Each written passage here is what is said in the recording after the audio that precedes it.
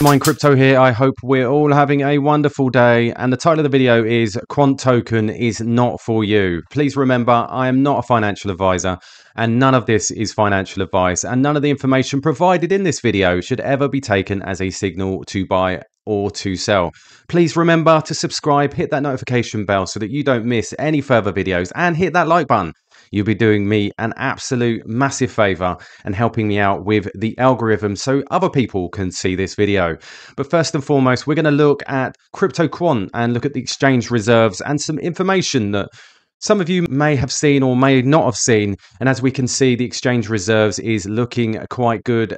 We are currently sitting at 1.393, which is a big dip from yesterday when we were just over that 1.4 million tokens. But if we go and have a look, we can see this trend. We are coming down. And as I previously pointed out, we have seen 1 million tokens, quant tokens, leave the exchanges in the last 2 years. What I'm interested in is this. We are seeing this trend play out. At some point, hopefully, we're going to see the price rise, and we're also going to see the tokens on exchanges dip. And as you can see back here, we've got this gap and we've got this gap, and we just fulfilled almost this head and shoulders that you can see just here on the price. So hopefully we should see some positive price action soon. Again, that doesn't bother me at this stage because there's lots and lots going on in the market at the moment with everything macroeconomics, with the economies, with crypto as a whole. But we are starting to see people get annoyed because of certain things. Rightly so or wrongly so, I'll give you my opinion in a moment. But we see this from Lord Quantonian. Gilbert Verdi, in your community you built wants to talk, I think. It's been a while, especially from unprovoked participation, to clear some air on things as usual. Come back or tell us why you aren't around like back in the day, at least so we know. Everyone understands the vision, etc. Everyone understands the scope and importance. Like it or not, you have a public token. If it's a utility token, release an updated paper accordingly. Do something to help us out with educating people who are interested in the Quant Network and Overledger as a platform. No one is asking for baseless hype, just transparency on basic topics, and maybe even a casual presence again. We don't ask for much. He's been here since 2018, so I'd encourage a warm response. Please, no FUD in replies. Thanks. Let's be adults today. Now, this brings us to a question. With regards to the Quant token, we've got to remember that the Quant Network is a private entity. It is a limited company that has bolstered the use of crypto as part of its assets. But if we see here, we also see Crypto Nerd reply, as a Quant ICO participant since 2018, I 100% agree with the below tweet. Even the great top 20 projects working massively on institutional end do speak and provide clarity on confusion to their community. Do it if you seriously want Quant Network to succeed, which again, it makes sense, but I don't believe, and I've always known this from the very start, that Quant token is a different asset to having shares in a business where they do update. Holder of shares will have an equity stake within the business. Quant tokens are not an equity stake within the business. Now, I agree with Montage here. Gilbert told us in the past that Quant isn't aiming on the crypto market. He doesn't owe you anything. CBDCs are coming and we need a network to connect them all. Quant is the best at the moment. And I absolutely agree with this. Now, what people need to understand is the difference between crypto and stocks. Now, if we look here, the key differences and similarities, if we look at the asset of a stock, represent ownership in the company, where crypto assets are digital or virtual currencies that use cryptography. Now, the main one here is the value for stocks is tied to the financial performance of the company, whereas cryptocurrencies is driven by market speculation and demand and supply. If we look here, the concept and underlying technology, stocks and cryptocurrencies at their core represent two distinctly different concepts. Stock represent equity in company, as I've just said, a claim on part of the company's assets and earnings. They're deeply entrenched in our financial system and connected to the real world, tangible business activities. Whereas cryptocurrencies, on the other hand, are much more recent innovation.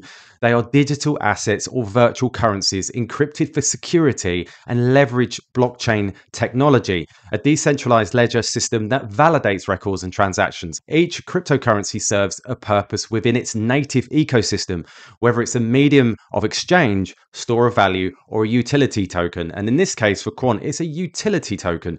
And what people need to understand is that Gilbert doesn't have to give us any updates at all. I mean, the team do drop out news as and when via their LinkedIn. I think often what we find with Twitter, it's so toxic that if any information's released by the team or even Gilbert, it's stopped the use of people being able to post comments within the replies.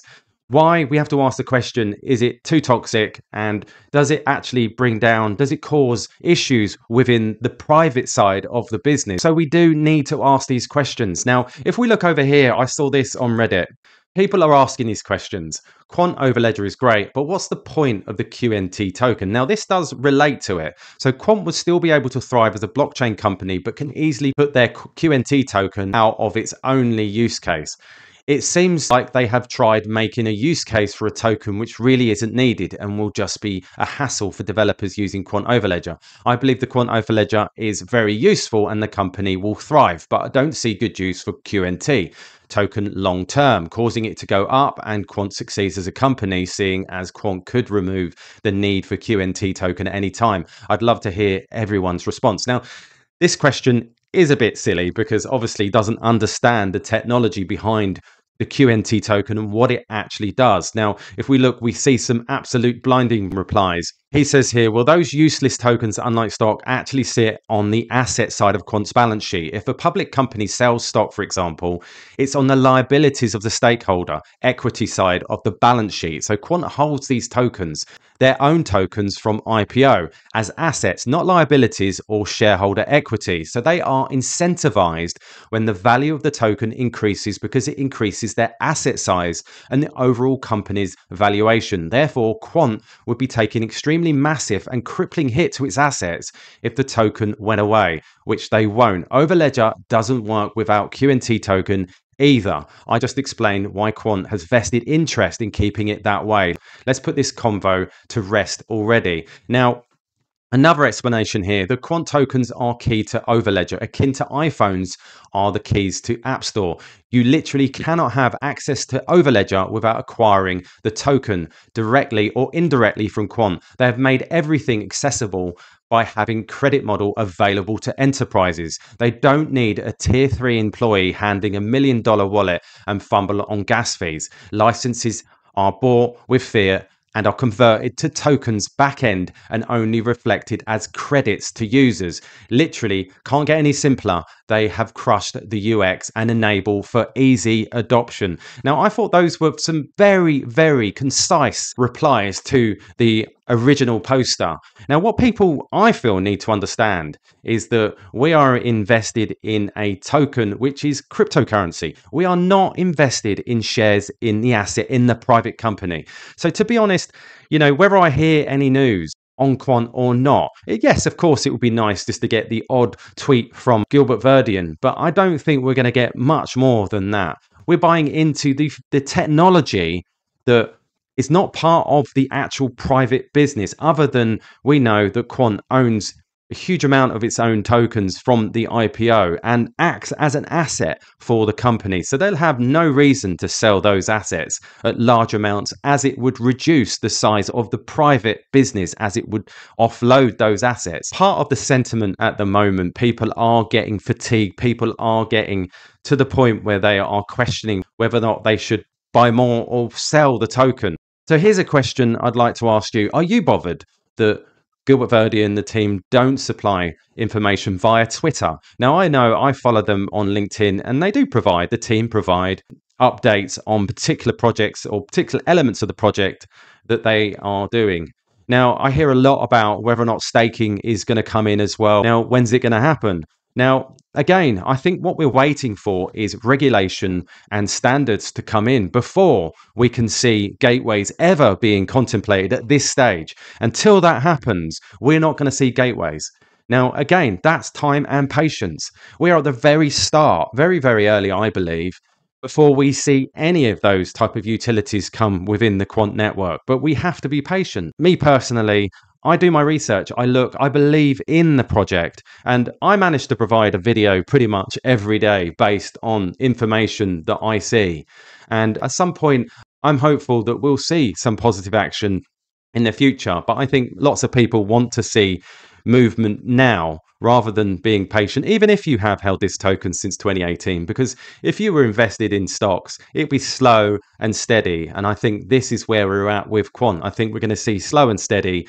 And I think this was always going to be a 10-year process. So from 2018 up until 2028, 2030. And this is why I'm a long-term holder. I let things cook. I let them slowly slow boil rather than just looking for the usual crypto mindset where everything's got to run really quickly. So there you go, guys. Put in the comments what you think. But remember, I'm here for the long term. I'm not bothered about short-term action. I'm waiting. I'm patient. I have other coins for short-term positions, not quant. That's the way I see it. Remembering none of this is financial advice. You always have to do your own research. Remember, please subscribe, hit that notification bell. All the best, and I'll catch you later.